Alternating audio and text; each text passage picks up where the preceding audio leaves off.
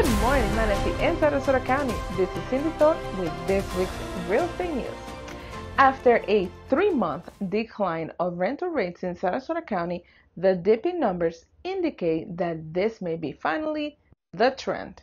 May marks the 3rd month in a row that Sarasota County has seen a decrease in the already outrageous rental rates. Don't get too excited though. This is more of the rental rates leveling off rather than taking a steep dive. The decrease in May was 2.9%, and the total decrease over the last 3 months is a total of 4.2%.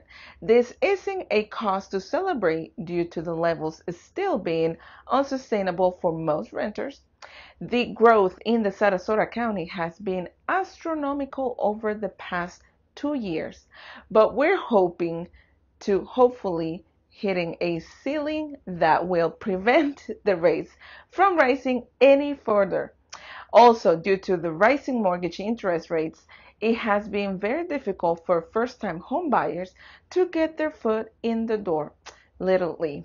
The astronomical figure that is the highlight comes from the Sarasota Burlington Northport Metro data, which shows a 47% increase in rents since March of 2020, which is the fastest growing amount.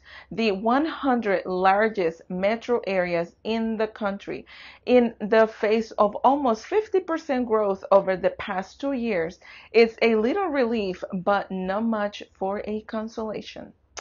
On to our next story. The biggest obstacle to buying a home lately has been the rising cost of mortgage. The average interest rate, a 30-year mortgage, has risen over 2% points in the last 12 months, but the last few weeks those rates have fallen slightly. Given how much mortgage rates have risen over the last year, demand could be slowing down and lenders will have to get more competitive. Lowering the mortgage rates will attract both buyers who are looking to purchase and also existing homeowners that may want to refinance. Sales of new and existing homes have been falling too. This is the line with the Federal Reserve's goal of slowing demand to cool down the economy. Only time will tell when the rates will be attractive enough to increase demand once again.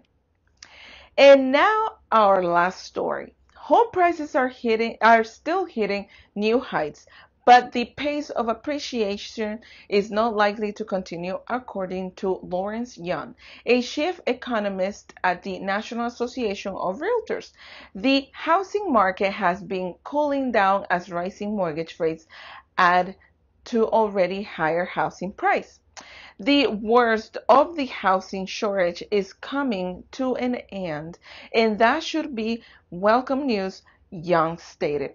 As more choices arrive to the market, price pressure will lessen, even though buyers may soon have a larger pool of homes choosing from. There are still up against higher mortgage rates, which have increased borrowing costs considerably over the last few weeks.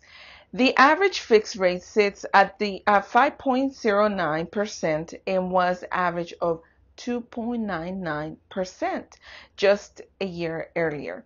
Despite all of this, homes are still selling fast. 80% of homes sold in April were the market for less than a month, according to Young. It is inevitable that home price appreciation will slow in the coming months. Well, that's it for our newscast this week. Tune in for all our latest news by hitting the like button and subscribing to our channel.